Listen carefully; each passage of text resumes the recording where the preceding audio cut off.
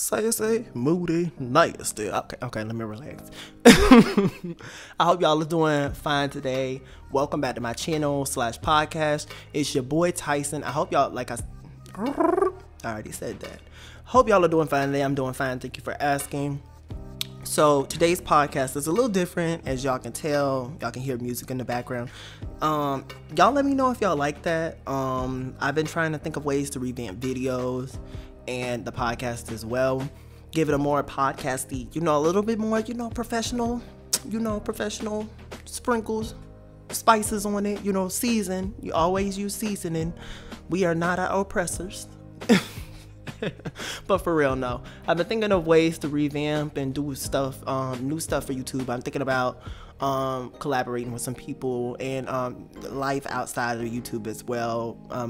Looking at different job opportunities and stuff. So I haven't been on in a while, so I do apologize for that. But I told y'all a couple of nights ago I posted Megan's SNL performance, and I told y'all we would be discussing that in a podcast video or video podcast form. So thank you for rocking with me on my YouTube people and Anchor people as well. I appreciate the support. With that being said, let's go ahead and get into this. So we're going to be discussing Megan Thee Stallion calling out Daniel Cameron on the behalf of Breonna Taylor, as well as a Colorist rapper Consequence and what's going on with him. So let's start off with Megan first. To give my thoughts on her performance, I thought the performance was very well. I, like many other people, was watching to see, okay, how is the choreography gonna go? Because, we know she got, shot in her feet. So, but with that being said, for her to, have gotten shot months ago, she's moving around pretty well. I know some people were critiquing that, but, common sense, you get shot in the feet, you know what I'm saying? Even if you got the show must go on, but, you know what I'm saying? I'm not expecting her to break out and bust down some Chris Brown type dance moves or MJ dance moves.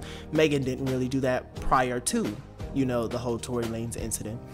But with that being said, I think she did well. I like how she centered the performance around, Black Lives Matter, protecting Black women. That soundbite from Tamika Mallory was just like icing on the cake. I loved the whole performance. I really did. And I know a lot of people say, they don't really care for symbolic activism, but to me, you know what I'm saying, you had time to get up on the stage and say anything, and the fact that you stood up for our people, you know what I'm saying, I can admire that regardless of, you know what I'm saying, the naysayers. So with that being said, I did enjoy the performance. So now Attorney General Daniel Cameron has responded to her in her performance. He was asked on when I saw it through on a video through Twitter. He had responded to her, but we will get into his response in a minute. So to catch y'all up on current news on the case, the Attorney General Daniel Cameron announced a few months ago the grand jury's decision to indict one of the 3 Louisville Metro Police Department officers for wanton endangerment for shooting into neighboring apartments during the raid that killed Breonna Taylor. So recently, a judge had given Cameron until Wednesday of one of these last few weeks to respond to a motion filed last week by an anonymous grand juror on the Breonna Taylor case that seeks the release of the recordings, transcripts, and reports of the grand jury relating to the case. The motion asks to make a binding declaration that the grand juror has the right to disclose information, particularly to avoid fears that Cameron would attempt to use the court's powers of contempt in case of a public disclosure. So, in response to that, he has filed motions. Cameron has filed motions to keep Breonna's grand jury files secret. All right. So now that y'all are caught up on the news end of it and what's going on inside the courtroom, his response to Megan Thee Stallion's performance is what I want to get into. So of course he gave the kumbaya, yes, we must protect Black women, blah blah blah blah blah, this, that, and the other. But I want to get in or hone in on his specific quote. The fact that someone would get on national television and make disparaging comments about me because I'm simply trying to do my job is disgusting, Daniel Cameron said. It's neither the time, Cameron said, nor will it be, or it's neither the first time, Cameron said, nor will it be the last time. At the end of the day, my responsibility is to provide facts and truth and represent and stand up for justice, he said. All right, so I kind of want to go a little bit into this. I don't find this person to be genuine. I just don't. His vibe looks off to me. When he speaks, I'm not even trying. Well, you know what? I don't give a fuck. We all judge people. He looks weird as fuck. He just looks off. You know what I'm saying? I can't really explain it. Can't put my finger on it. But nonetheless, I just don't trust the word that comes out of this man's mouth. And I want to make it clear that just because somebody is black, that doesn't mean we should assume them to automatically do things in the best interest of us. That's why when people are like, oh, we need black candidates and another black president. No, we need a person who has the right demands and the right interest in black people and in equality. And if that just happens to be a black person, then that is okay. But just having a black body president, or not president, but present, is not enough. Look at Candace Owens. She's black. Does she have the best interest for black people? No, she does not. She may think that she does, but she doesn't. So with that being said, I don't think that anything genuine that comes out of Daniel Cameron's mouth, I don't think anything that comes out of his mouth is genuine. I also don't think that your job title, regardless of what you do, your job title does not guarantee you an absence of criticism. I mean, granted, it's not the best example, but people critique the president, for God's sakes. You know what I'm saying? Now, this one is, you know, he earns a lot of that critique, but nonetheless, you know what I'm saying? Nobody is above reproach if we don't like how you're handling stuff, especially something that has been blown up to this magnitude. The media is constantly talking about Breonna Taylor. You're going to be under a under a magnifying scope. Especially when for the first month or two, what was he was like, what, honeymooning or something like that. You know what I'm saying? So you should expect people to, you know, give you backlash. I believe he was getting married. I don't know, something like that. He's taken a lot of time on handling this case.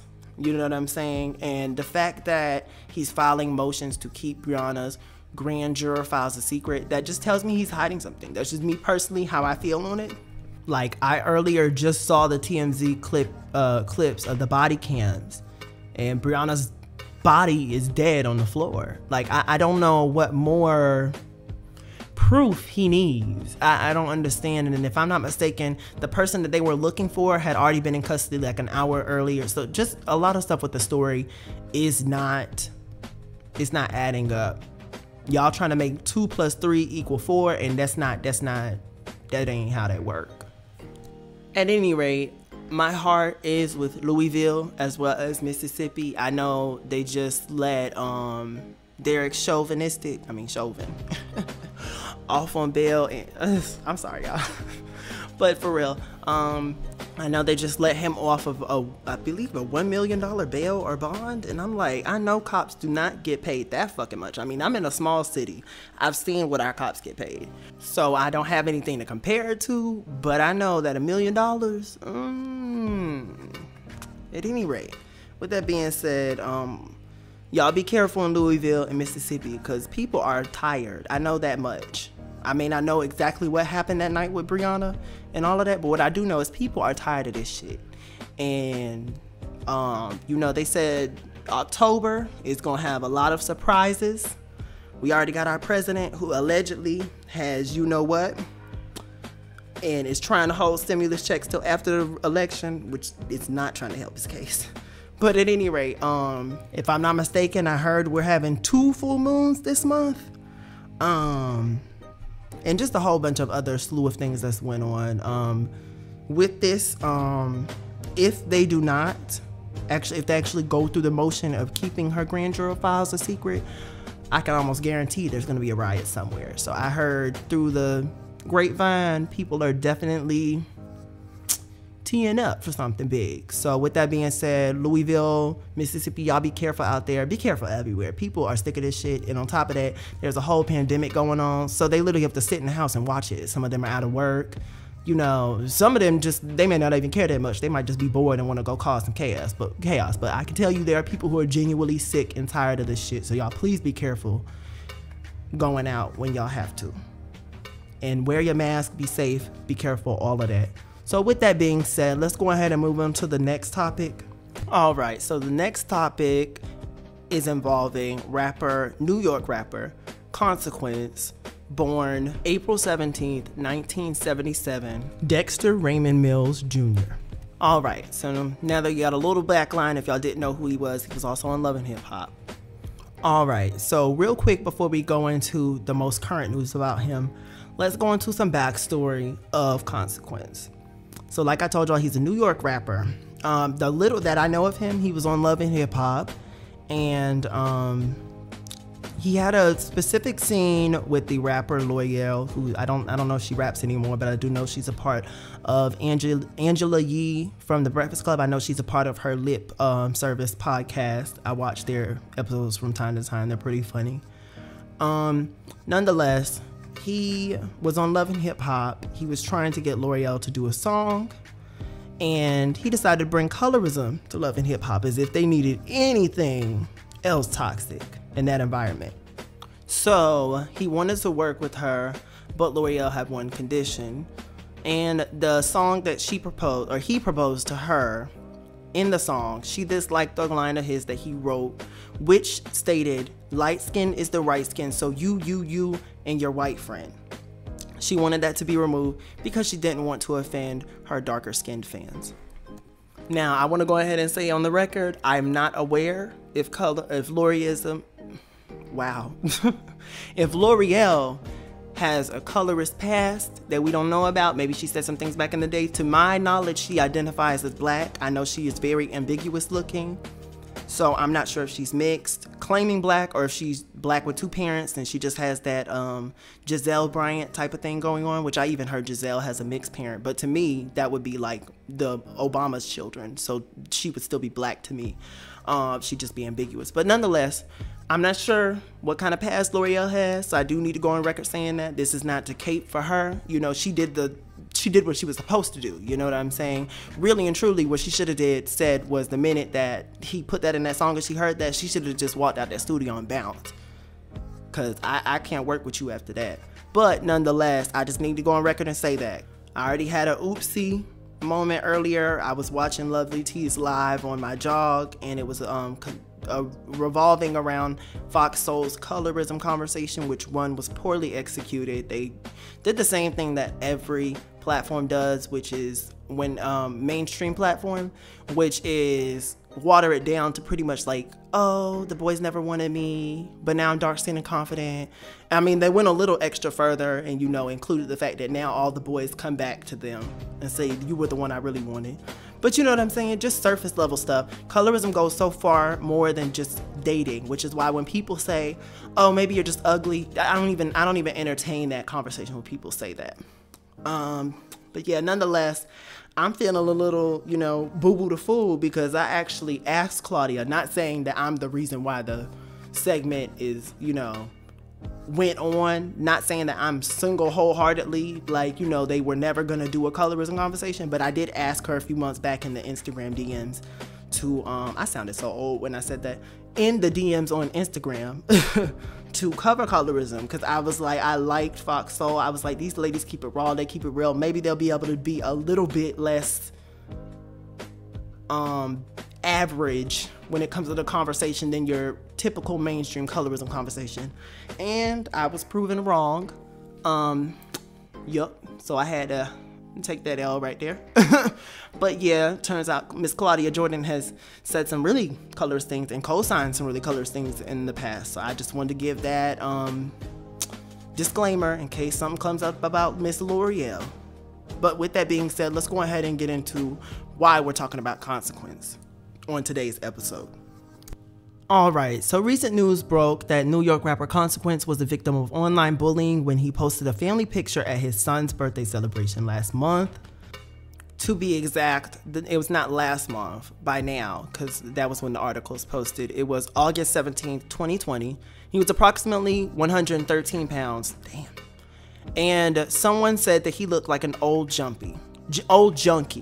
I'm sorry. And he said lupus and diabetes have been kicking my ass for 7 months straight. He said in a re-uploaded post. I guess he re-uploaded the picture. He added, but oddly enough, I was getting better, as 2 weeks before that I was 105 and my sugar was in the 500s from being on steroids. But I was determined to wish my son happy birthday because, as you can see, it could have been the last time that God's will is God's will, and this is my story and I'm here to tell it my way. Wait till you see me in a picture now. Hashtag things are different now. All right, so just because he was an asshole in the past, and to my knowledge, he's never apologized for the colorist things he said, I'm not going to sit here and bask in the fact that he has health issues. I would never do that. I kind of look at this as the Stephon Clark approach. You know what I'm saying? I'm not glad that Stephon Clark is gone, but with what he said about dark-skinned women, you ain't going to see me out there marching for his ass. You ain't going to see me. No. Leave that to the Asian women that he exotifies. Let their community march for him. And you see how his exotical did him. I don't even think that bitch grieving. She worried about the money. But nonetheless, neither here nor there. That's another topic for another video. With that being said, I'm kind of just giving it the Stephon Clark treatment. I don't wish him no bad, but I'm not going to be sitting here crying over the shit. You know, not that I was an avid listener of Consequence anyways. But with that being said, I will say God don't like ugly. I do think, however, I want to take a note, taking the petty out of everything. I do think that it's important as black men and as black people in general that we get, you know what I'm saying, our health together. You know what I'm saying? I just told you I was on a walk earlier. I've been walking, I think, a week straight now. And I'm just working out how to get everything down so I can get this body, you know, slim. And I'm telling y'all right now, if you follow me on Instagram, I'm going to be naked every day. So you're just going to have to get used to it. I'm just playing. But trying to get my body together. I be wanting to, you know, go to the doctor and stuff. But with everything going on right now, I'm just trying to stay as healthy as I can. You know what I'm saying? We need to stress the urgency to stay up on, you know, getting tested as far as HIV, AIDS, STDs, all that shit. You know what I'm saying? All this get the bag culture and, you know, fuck this person and fuck that person, get a bag, get this. That's cool, but when you get AIDS, that's not gonna be so much fun. So you know what I'm saying? You need to make sure, hell, if you're gonna be tricking, make sure they tested. I put that in my music. She trying to be my new trick. I need 2 things before applying. Yeah, I'm talking Corona, better safe than the Joker. See, I'm hooping still classy. I can't fuck on no sofa. You got me fooled, though. Okay, let me relax. Yeah. Back to what I was saying though. We need to make sure that we're being safe, you know what I'm saying, regardless of what you do, you know what I'm saying. Ain't nobody here to slut shame or judge, but make sure you're safe, not just getting tested then, but even, you know, the age that they recommend for black men to get their colonoscopies and stuff like that, I think you should go sooner, you know what I'm saying. And same as black women when it comes to mammograms and, you know what I'm saying, checking for, you know, fertility for your pregnancy. You don't want to be getting tested and checked when you need it. You know what I'm saying? You should use that as do that precautionarily. That's how I feel personally. So I think it's just important that as black people that we need to try to stay on top of our health. You know, I live in the South. You know, soul food is good, but we don't need to be eating that shit every Sunday. You know what I'm saying? Work out. Make sure you're doing something active, at the very least 30 minutes a day. I went running earlier, jogging. I would say jogging, walking for about an hour and a half or whatever. I mean, you don't have to do all that, but at least 30 minutes of physical exercise. You know what I'm saying? Making sure we're taking care of ourselves. You know, we want to live long. We want to have lineages. We want to be proud of what we look like years down the line. So I think that's important. I think it's also important to keep some clear karma. You know what I'm saying? Make sure you treat people how you want to be treated. With that being said, like I said earlier, I don't wish any bad on this man, but y'all ain't gonna see me, you know, posting no get well, get betters. Nah, I can say that for Chadwick Boseman, to who my knowledge has never said anything negative about his own people. So with that being said, y'all let me know down below. By the way, RIP Chadwick Boseman. Y'all let me know down below what y'all think of today's topics. Were y'all feeling the music? Was y'all feeling the vibe of the podcast? Is there anything I could change up? Is there anything y'all want me to cover? Y'all let me know, and I will get back to y'all on the next video / podcast. Peace.